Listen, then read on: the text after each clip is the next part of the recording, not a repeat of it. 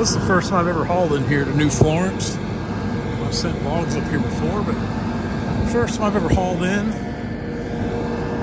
Janky load of stave. It's hard to get a good load, I think, on these because the links, I try to haul or cut my stave as long as I possibly can, which you can see there's logs on there, probably longer than there should be, but it is, because you're never just cutting 8s or 10s. It seems like you're cutting all kinds of lengths, so it's hard to get everything on there as you need, but honestly, there's probably more weight on here than what should be anyway. These Serco 85s are pretty strong. You got 30-foot white oak. They're pretty heavy. There is a lot of inventory on this yard here. Again, this is the first time I've ever been to the New Florence yard. It's pretty impressive.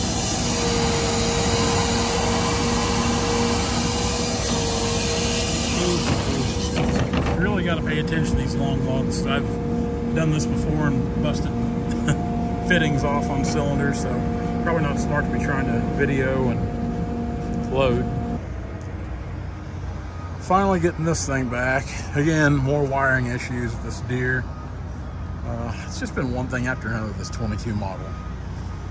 It definitely makes it frustrating on the new equipment. It's not wanting to perform like it's supposed to. We are finally fueled up on the road. Got a full tank of fuel. We're between a 3/4 and a full tank of DEF, which DEF goes a little bit further than diesel fuel for sure. This Western Star really doesn't do too bad on DEF fluid. My Dodge trucks, my Rams, whatever you want to call them now, they do drink DEF. So does the John Deere skid steer. The Cat skid steer did a lot better.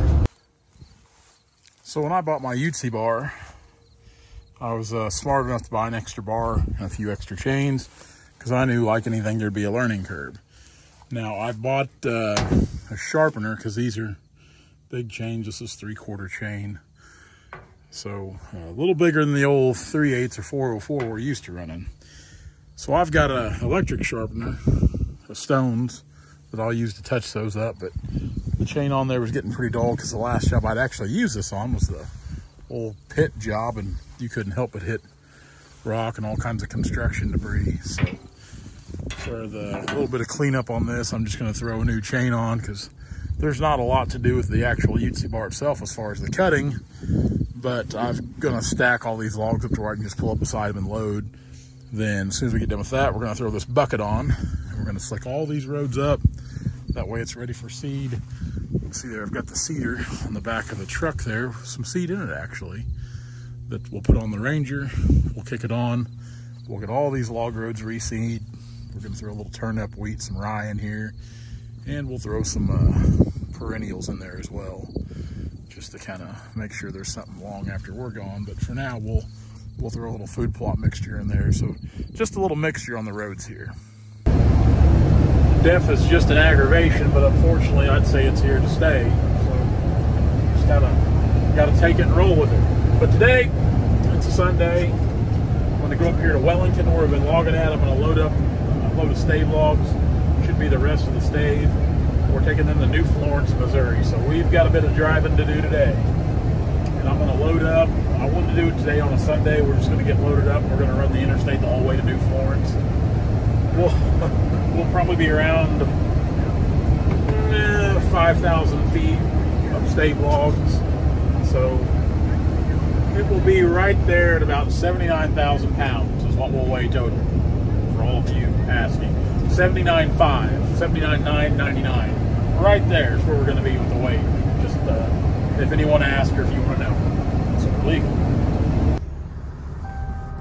But we're loaded up and on our way. I will say this, Murphy Tractor up here in Kansas City, I know I've said it before in past videos the last month or so, they really do take pretty good care of us. They got this thing right in,